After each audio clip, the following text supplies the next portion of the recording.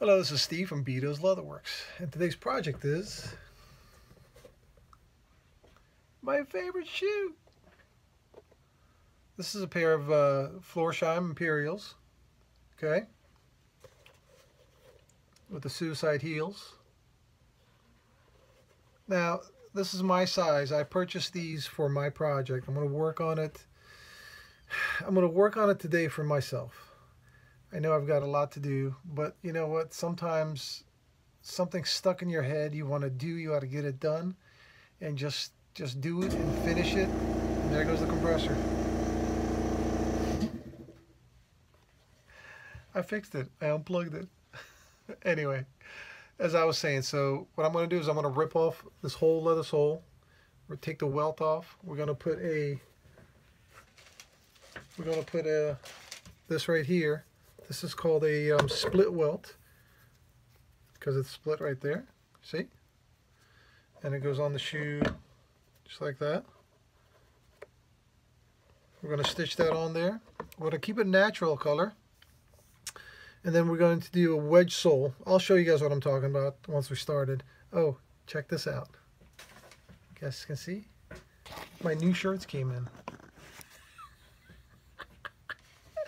Check it out. Isn't that cool? Anyway, these are for sale. I'm figuring maybe 20 bucks.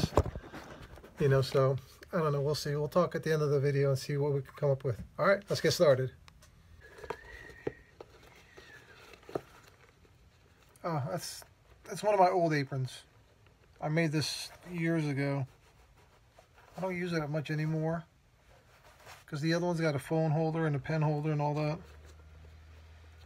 I use the other one when the shop's open so I can hear the phone when it's ringing. But I just grabbed this one. It's close by. I can't find the other one. It's around here somewhere. It's funny. I always say I'm going to make a special spot to put my apron so I don't forget where it is. And I have about 20 spots. And every time I come in the next day, I look for it. Well, sure enough, it's not there. All right, so we're not going to save anything from the bottom of the shoe. Nothing. I mean, the heel's going to come off, obviously. I'm going to take the sole off. I'm going to take the welt off. Now,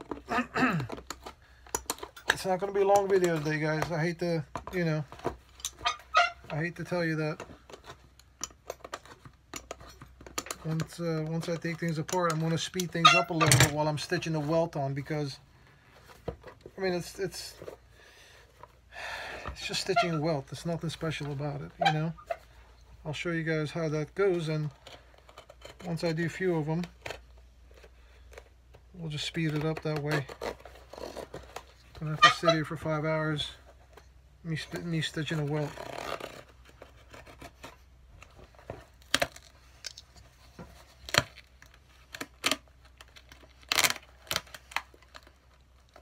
There goes the welt.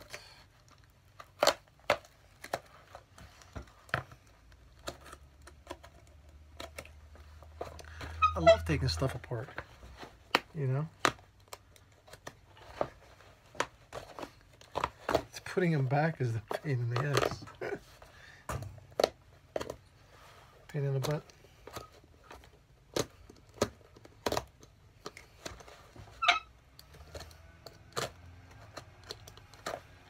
And she's gone. This is the welt right here, right? This is that piece that's stitched on, so we're going to get rid of that. We're going to get rid of that shank.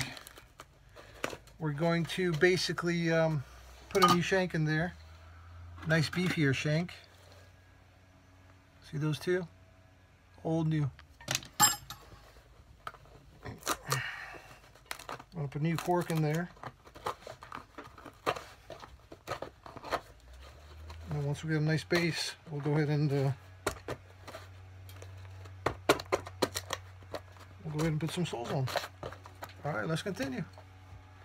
All right, so once we have the welt off, the soles off, we're going to clean and polish the uppers because since we're going to do a natural welt on the side, you don't want to do black polish after you've got the natural color. You don't want to get that dirty.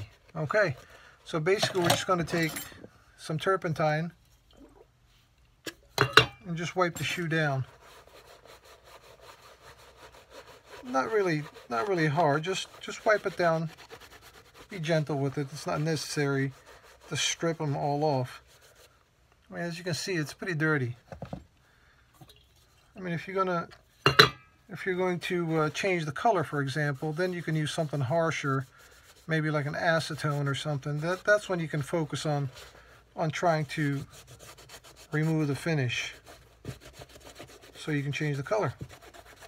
But in this case, we're just going to just kind of wipe the surface and prep it for some conditioners, some polishes. Now these are notorious for the eyelets getting oxidized. You see, it gets dirty, and then the metal color gets on the tongue area. I gotta clean all that up. And believe it or not, don't forget to, if you're doing this at home, just kind of taking care of your shoes, you should always, if you're conditioning the uppers, put some conditioners on the inside of the shoes also. Don't forget, the inside of the shoes, well, most of the good quality shoes have leather lining, and it would be nice to get some moisture on that area too, so it doesn't dry out on you. Cool.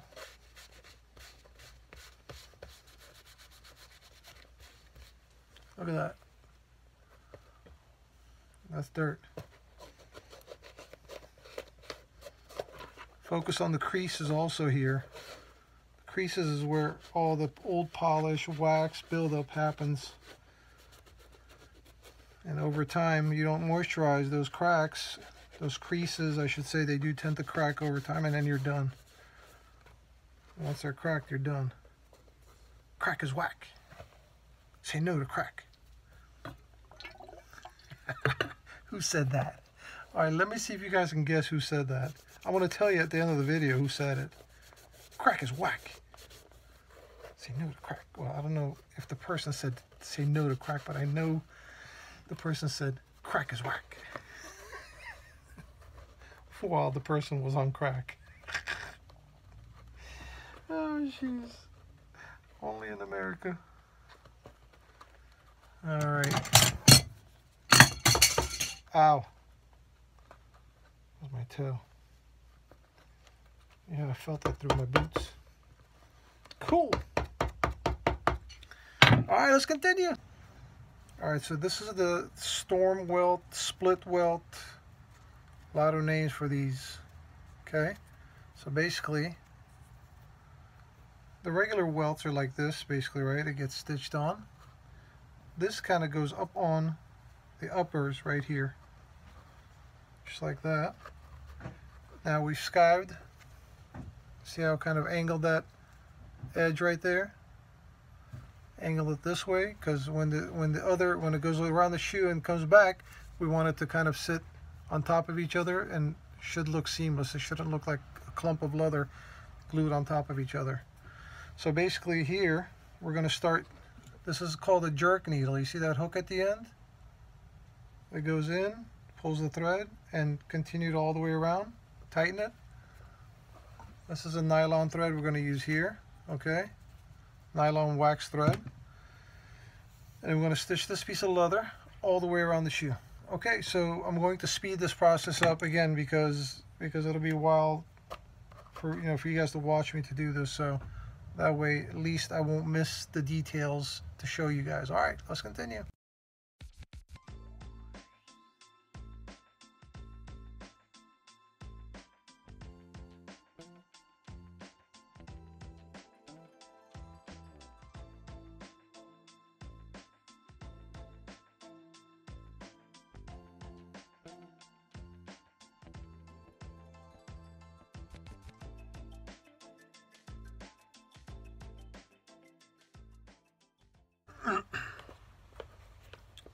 So you guys get the idea how this works, right? This is what you call a Goodyear welted construction. This is called the gemming, right? This material fabric. And you've got the footbed. The gemming goes like this and comes up. The uppers come together, and then the welt goes on and it all stitches together. Now, obviously this is being hand stitched. Manufacturers have machines. It's called a Goodyear welt machine, where they stitch this on maybe 10 seconds. It takes them to go all the way around the shoe, if that. It's really cool. But repair shops don't have machines like that. And then plus we don't do production welt replacement. You know, once in a while you'll get it and to replace the welt, but not all the time. So we just do it by hand.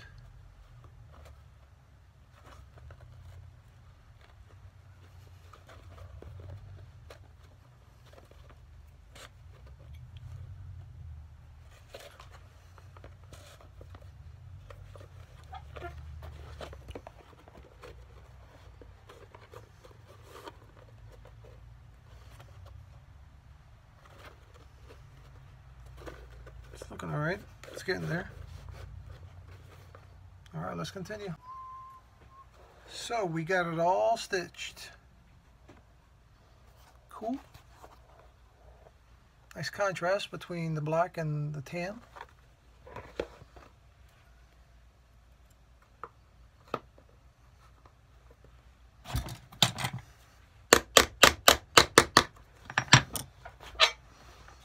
Now we get to put the cork in.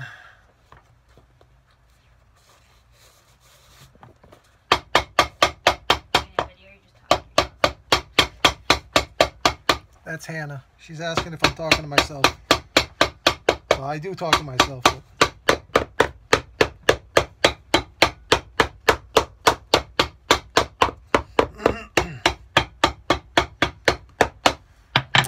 Now we're going to put this JR sole on here, right? This particular JR sole is a little bit more flexible. So when everything is said and done, it won't be so heavy for the shoe to flex, because this is going to be soft leather. It's still JR, it's a good durable leather, but it's a bit on the soft side. I'm going to sand this, prep it, glue it down, stitch it, and build up the wedge, and then put the outer sole, and then we're finished. Alright, so while the sole's dry, we're going to cut a small piece of sock lining here.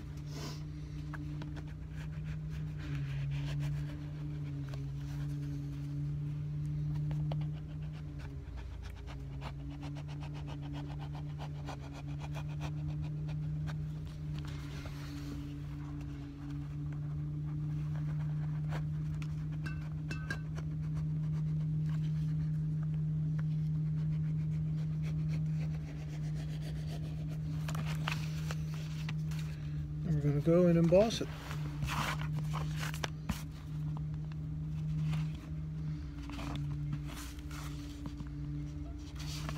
All right, let's continue.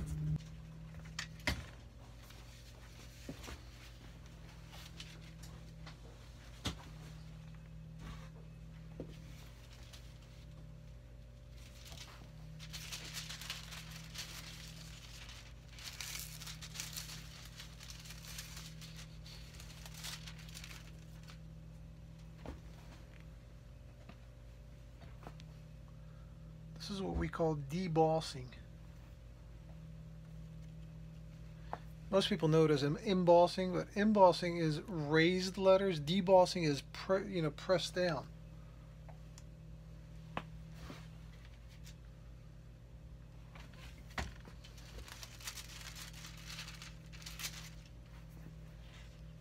See, I missed that top right there, Bedo's, because the paper was not in the proper spot. But it's okay. It's for me, no big deal. Cool. Let's continue. What time is it? I can't do it. Oh man, I gotta take this shit off. Ah, it's hammer time. Did you guys notice that that's the hammer? Isn't that cool? Even the corners notched out there. See the same?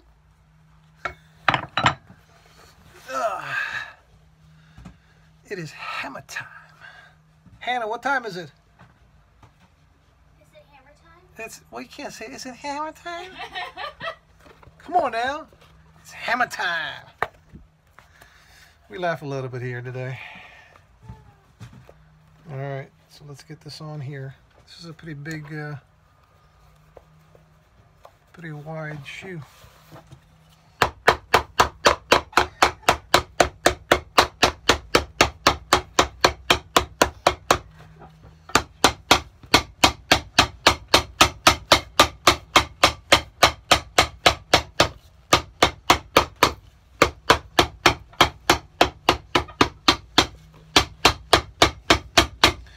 We can't have hammer time without any compressor noise.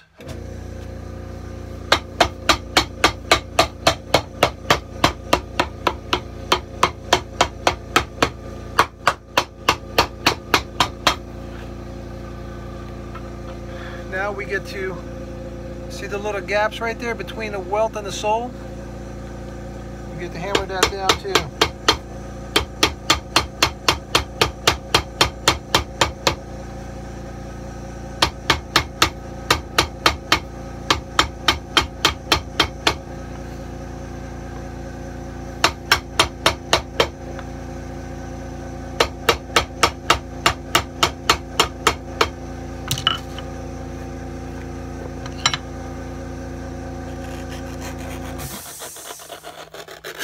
Now, this isn't going to be the finished shape, you see, because this welt is pretty wide.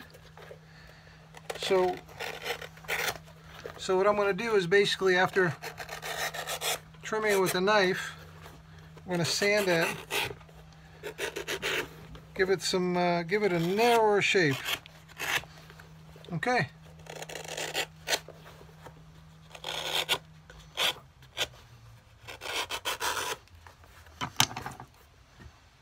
Cool. All right, let's continue.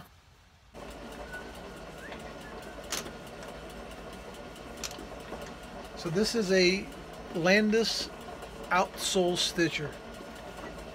Basically, it's going to stitch the welt and the sole together.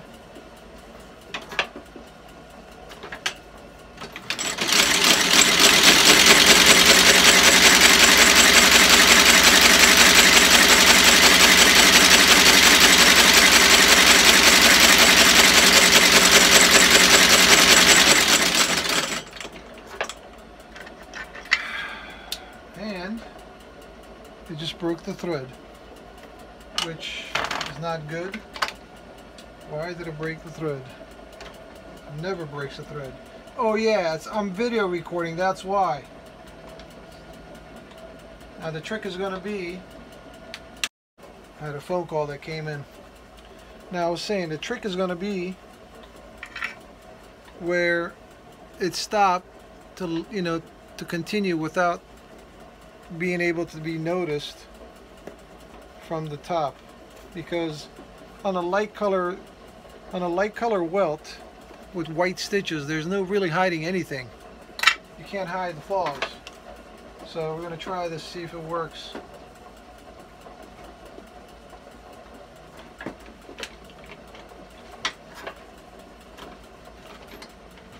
All right.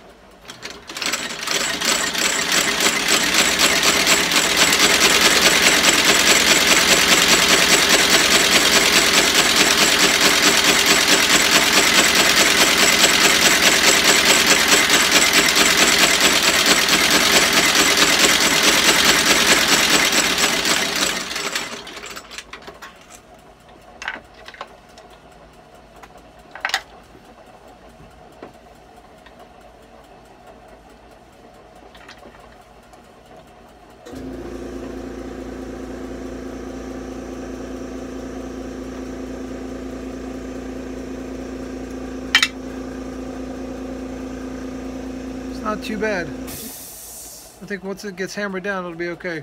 Thank God. It's right at the toe. You can't hide it. Anyway, as you see, turned out pretty good actually. Cool, huh? I like it. Let's continue. Alright, so this is one pieces for the wedge, right? It's going to come about where It's sloping right there in the arch. Glue that down. We'll trim it. We'll put another one on there. Okay? And that'll give us the proper height of the heel.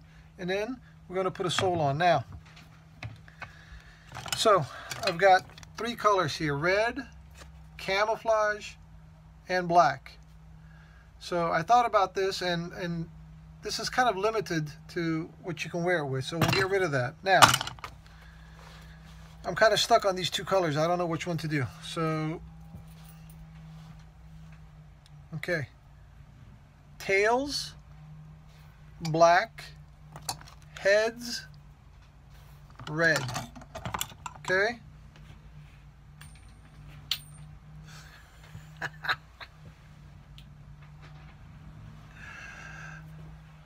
It's tails. So black as it is. One way to make a decision.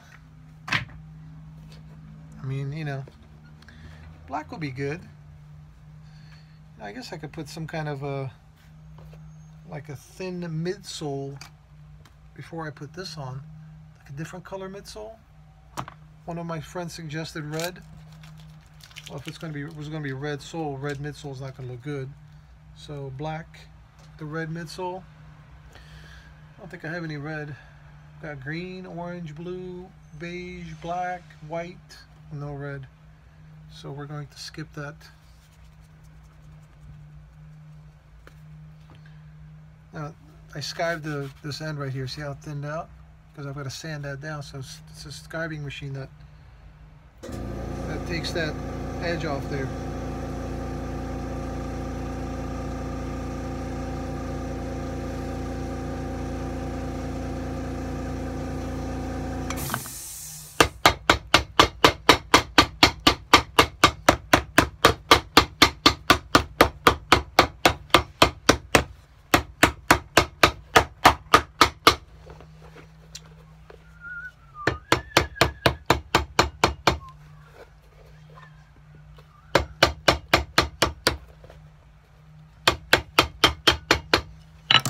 Getting there.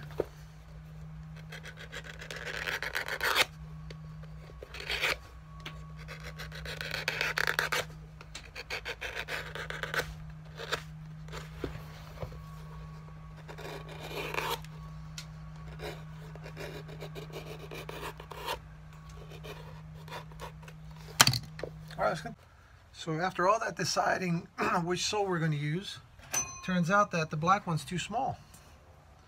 Too short, so I heated it up. It is hot. We're going to see if we can stretch it on here,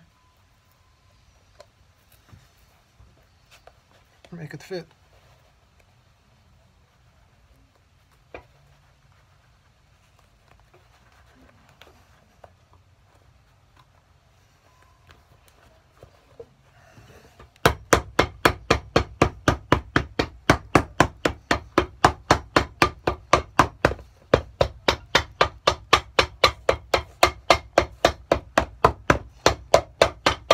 Oh, by the way, this is the Vibram Ripple sole, mini Ripple.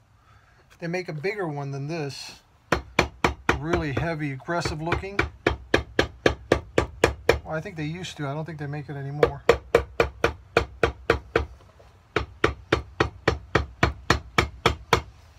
Cool, we're almost there. I'm gonna sand, put cream on there, condition. A little bit of wax here and there, and we shall be ready to go. All right, let's continue.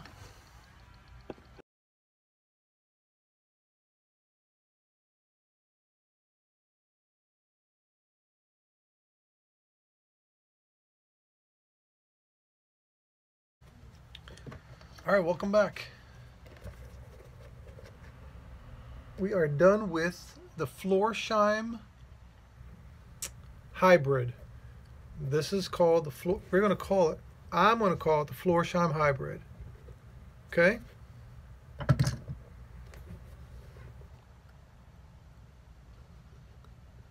I like it. I'm going to wear it tomorrow.